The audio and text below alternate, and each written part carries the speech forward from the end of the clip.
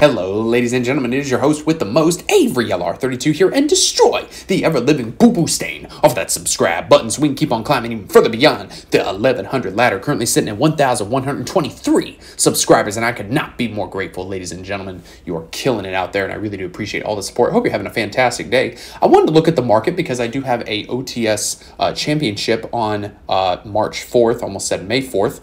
So I will have a deck profile that day, but I'm also going to be busy playtesting, and I know I need to make a video, and I've just been really busy playing Octopath Traveler 2. I finally got done with all of the character stories, and it's such a damn good game. If you haven't played Octopath Traveler 2, you need to go play it like 5 minutes ago. Anyway, let's go and check out the market here. I want to talk about the pre-sales for Maze of Memories. I tend to make jokes about every set that comes out. Like, for example, Amazing Defenders is Amazing Dildos. Tactical Masters is Tactical, I think that was Tactical Boo-Boo Stain. Darkwing Blast was Darkwing Boo-Boo Stain. So yeah, I don't have one for Maze of Memories. So let me know down in the comments what we should nickname Maze of Memories. Maybe we should name it Maze of Monkeys. I don't know.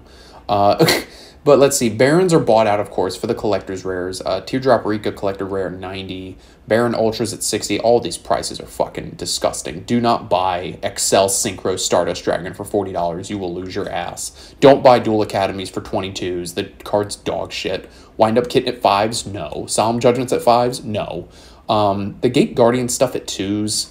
Man, you can get this shit for a fucking $1. Like, they're only super rares. And I will say, I'm glad that Konami made this stuff like only dollars. Or excuse me, only super rares, just to make them so much easier to get. Gate Guardian combined being the best one. We're going to be talking more about Gate Guardian later. Labyrinth Heavy Tank, $2. Psy Beast, that's fucking late. $1. Psy Beast finna need a hall pass from the principal because it's late as shit. Spellbook of Fates at $, sure. Deep Sea King Calicant, $, sure. Like, this dollar stuff is fine. But, like, if you're paying anything more than, like, $1 for something on pre-sale, like, in the back here, like, no, you're losing your money. Gate Guardian is a rare, sure, because why not Sugar Boo Bear? Burial from Different Dimension, one of my favorite cards of all time, from one of my favorite decks of all time, 48 cents. Yeah, this is pretty good. Royal Decree is a rare, yeah, sure. What's going on with Sanga of the Thunder? Like, just all versions. Retro Pack. This thing is $14, are you kidding me? No, stop it. Oh my god, this thing just off the face of the earth. It just shit itself. So it went from 22, and now it's down to 7. Mod play for 15. Oh, these are getting bought out. What the fuck? So mod play for 14, light play for 17, and then we're on up to $35. Yeah, no, don't do this. This is oof. Yeah, no, that's rough. Let's look on over at Power of the Elements here. So things have kind of settled. I mean, 72 for first dead boxes, 60 on unlimbs, 32s on blues. 20s for the Pellorinos, 22 on Garua, Jesus, 16 for Ultimate Slayers. It's not terrible. Instant Contacts at 3s is not bad at all. Kaleido Hearts at 2s. Yeah, this set definitely, like, just kind of bottomed out. Like, outside of Sprites or Garuas, like, there's really not much good back here. Even Ultimate Slayer Starlights are 120. If you remember my reaction to pulling an Ultimate Slayer Starlight, you're a true OG. Photon Hypernova, 77 on boxes, 70s on thrusts. We pulled like 4 of these out of, like, I think my half case or full case.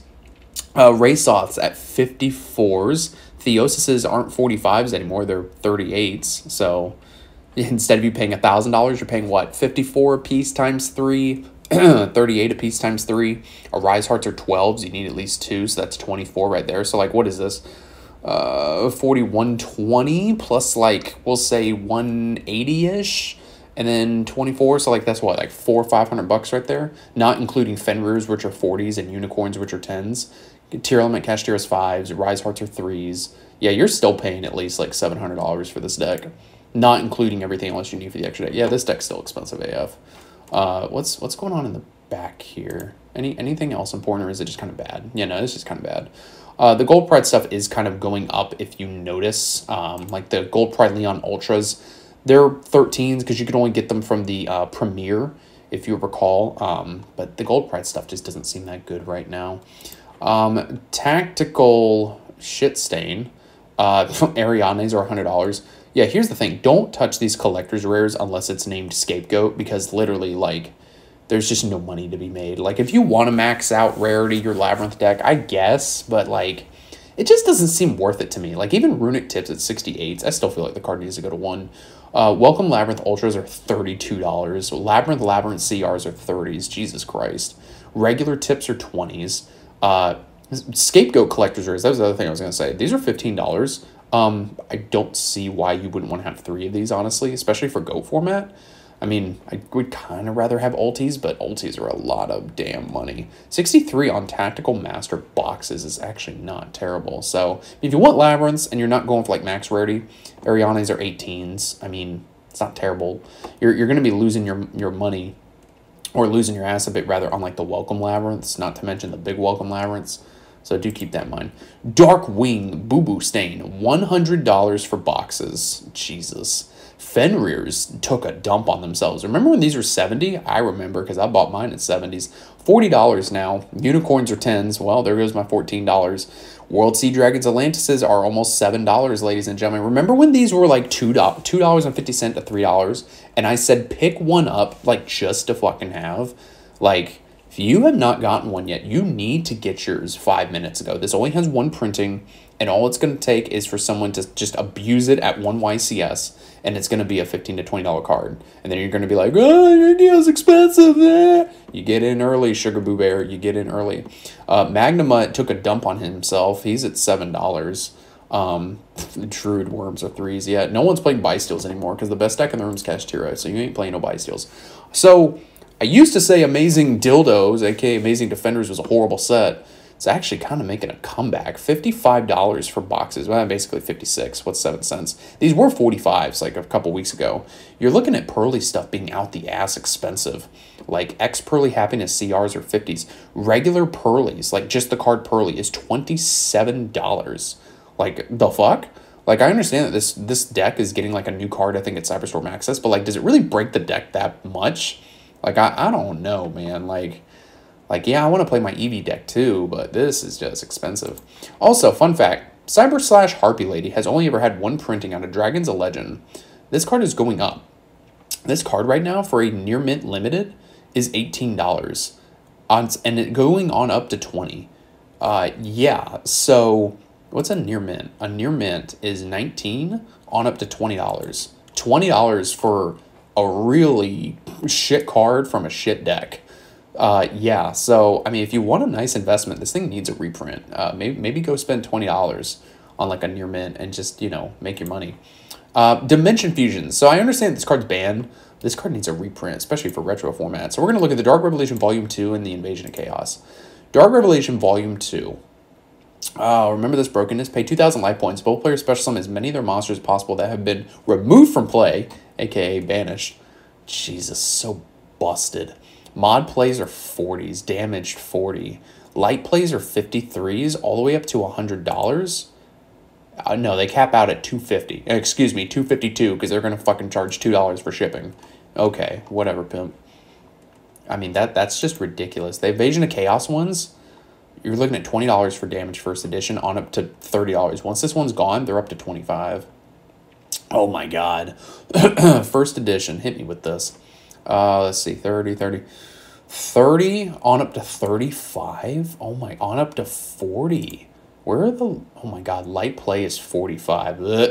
Yeah, no, I'm good. That's disgusting. Let's see here. That was Dimension Fusion. So Gate Guardians. I want to look at this here. So Metal Raiders Secret Rare. This is like the OG.